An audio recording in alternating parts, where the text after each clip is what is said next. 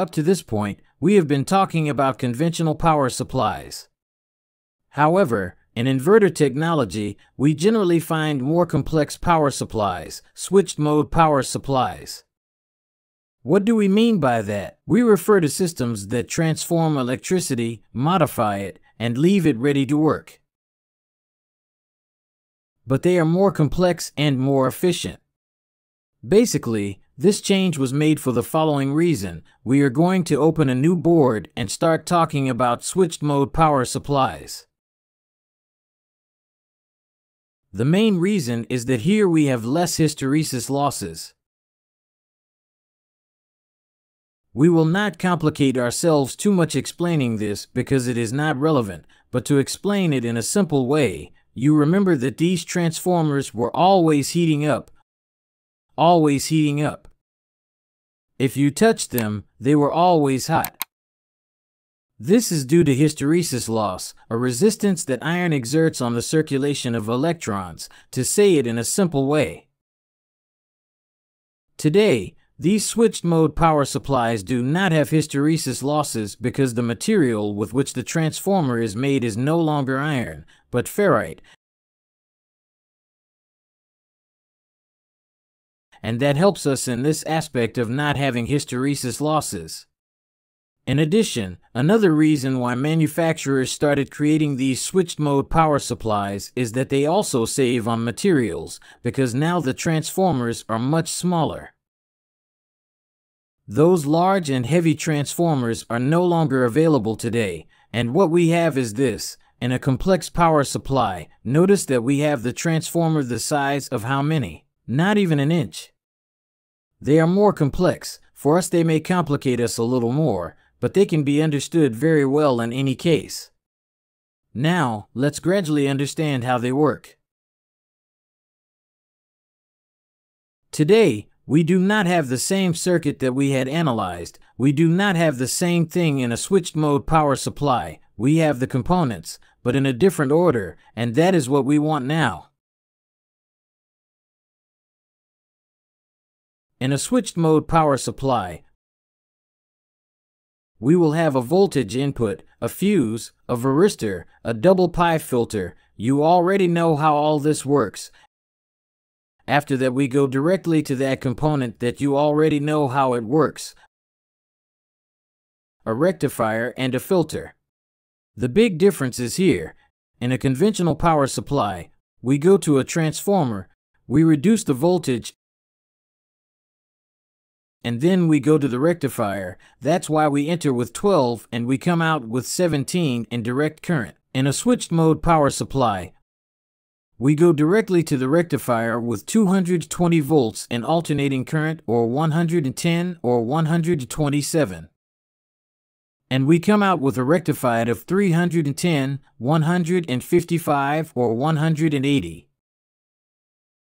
Be careful with these switched mode power supplies, because since you are already seeing that we are working with very high voltage, we have to be more careful when working with these power supplies. That is why these capacitors, the diodes, are not. They are usually the same 1N4007, but these capacitors are yes of more voltage, because they store much more electron power. Pay attention to this detail. In the next module, I'll explain capacitors and their characteristics, but right now, I'll continue explaining switched mode power supplies. So, what are we going to find now? We'll find a small gate. There's a detail that I don't know if you've already noticed or observed. I told you that any transformer has to work with alternating current, so the question is, if we had an alternating current of 50 or 60 Hz here, and we still have to go to a transformer, why would we rectify it and end up with 0 Hz? If we need alternating current for this transformer to be able to reduce the voltage. Indeed, as these ferrite transformers are so efficient and do not store heat, or do not prevent electrons from flowing from one side to the other, we can do the following. Instead of giving it 50 or 60 Hz, we take it to 0, and with this switch or gate, we take it back up again, but now with much higher frequency to be able to have much more output power in a much smaller place. So, at this point, thanks to this switch or gate, you'll find a frequency of 90 to 140 kilohertz. What do I mean by kilohertz? 90 kilohertz are 90,000 hertz. Imagine that the electrons are excited from one side to the other at that speed per second, very quickly. In a much smaller space, the same power can be supplied from the other side. That's the goal of switched mode power supplies. But how does this happen? How does all this effect happen? Let's look at it this way to understand it. We have a flow of electrons here, which pushes towards here and an output towards there, because this is direct current. With this component that is a gate that opens and closes commanded by another circuit, which we will discuss later, this component that opens and closes, what it will do is send electrons and let them stop passing. It sends electrons, they stop passing. It sends electrons, they stop passing.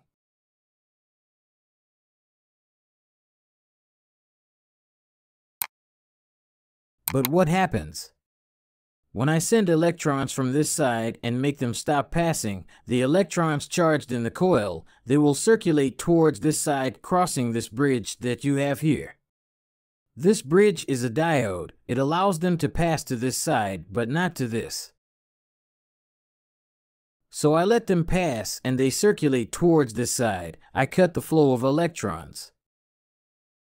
The electrons that are charged in the coil, or that the coil is generating at that moment, as we discussed today, and that every coil generates electricity or pushes electrons, these electrons that are here push them to the opposite side and they are discharged through the diode.